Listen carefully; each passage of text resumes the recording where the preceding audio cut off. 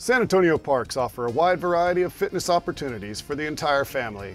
The Parks and Recreation Department invites hikers and cyclists to share the trails while keeping safety in mind. Passing on your left.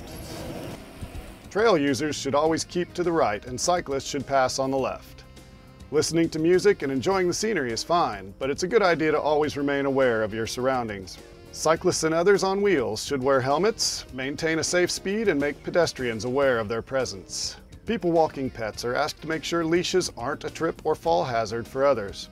Parents of small children should keep them close at hand. Proper shoes, sunscreen, and plenty of water are highly recommended for all park visitors. Some trails are subject to flash flooding, so leave immediately if heavy rains are anticipated. In the event of an emergency, call 911, and for all non-emergency issues, call 311. Remember, share the trails with safety in mind.